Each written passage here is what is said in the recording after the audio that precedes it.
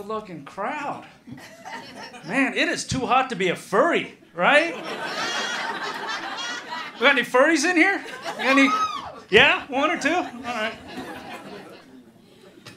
Any children? I need to explain what a furry is. Furry is those people who dress up in the animal mascot costumes and have sex, right? Makes sense to me. I like stuffed animals and having sex. I just never thought of combining the two. I sweat enough during regular sex. You put me in a walrus costume, I'm having a stroke. So, be here. Yeah, so far, this is way better than a gig I had at a nursing home in Compton.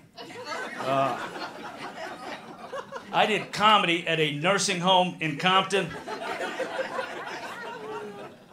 I'm not saying it was a bad show, but a guy in a wheelchair got up and walked out. Right? So it was,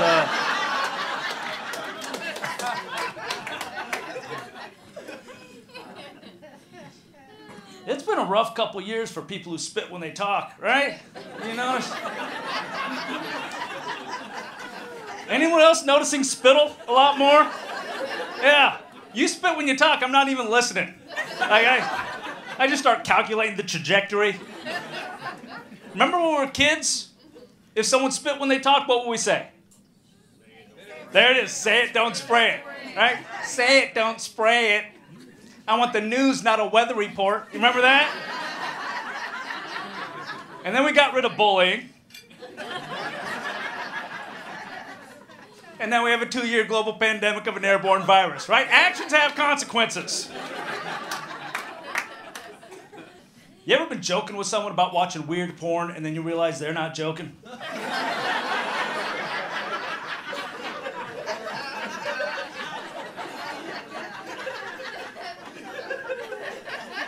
Which, really quick, can we quit it with this whole liking stuff in your butt makes you gay, right?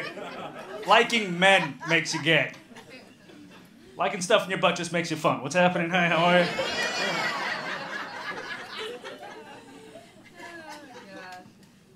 Yeah, Florida, they just passed this don't say gay bill, which I thought I supported. I was like, all right, I'll stop saying it.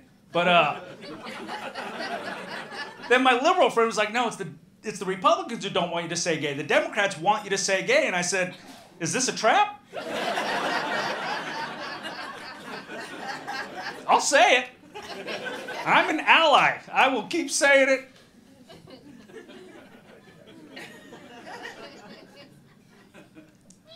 My girlfriend has a weight problem.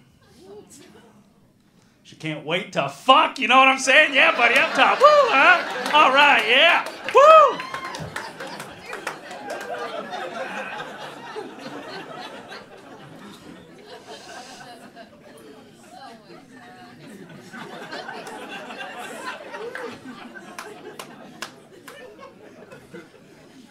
But yeah, I used to be a professional boxer.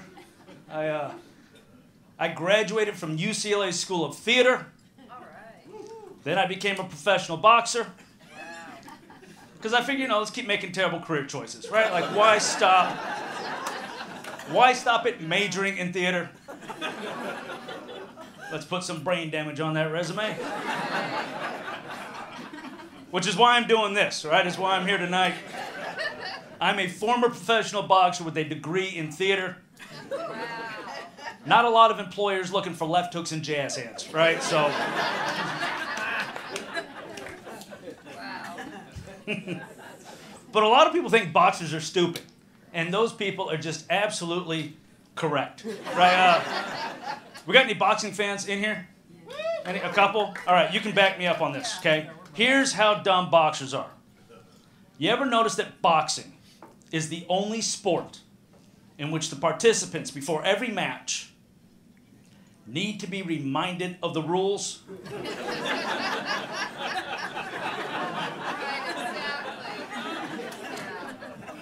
Like every fight, they come to the center of the ring and the referee's like, okay, don't hit below the belt. In case of a knockdown, go to a neutral corner, protect yourself at all times, because that wasn't obvious, right? Here's the worst part. The referee always starts out by saying, okay, I gave you your instructions in the dressing room. This is the second time!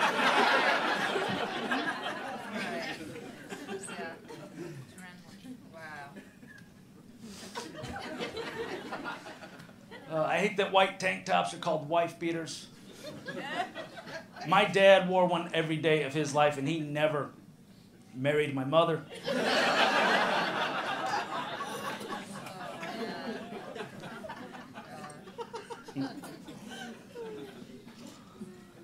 Let's see how this goes.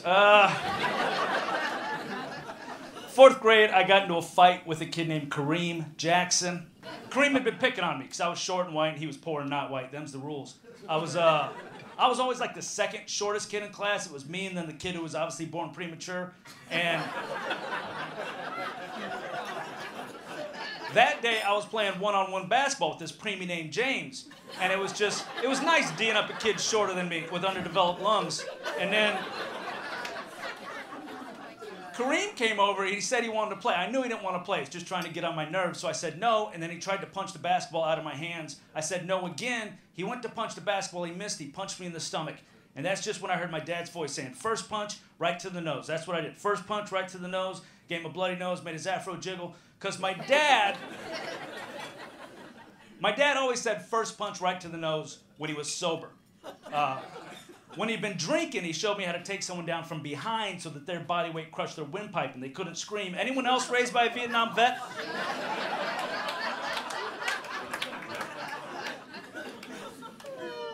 No one else raised by Vietnam vets? No?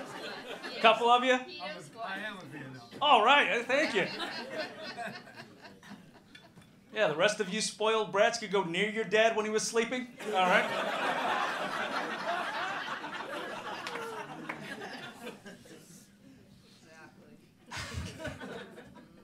You see this Arby's commercial where at the end they say, Arby's, we have the meats. And then the chef pops up and he says, for sandwiches. Who's fucking confused?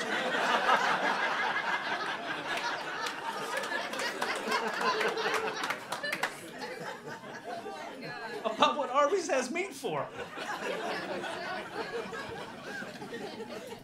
Halloween has got to be the most confusing night of the year for a guy who's trying to pick up a hooker, right?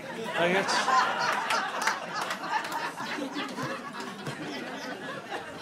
it's like, hey, babe, how much? Ew, I'm not a prostitute. Well, you're not a nurse either. All right.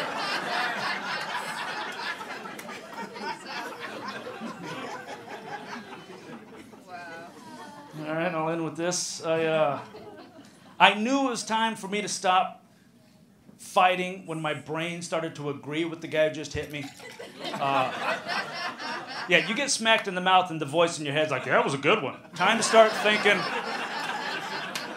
about a different career. I fought this guy named Joey Aragon, and I had never been hit so hard in all my life. Like, every shot he threw made me think, I could be an accountant.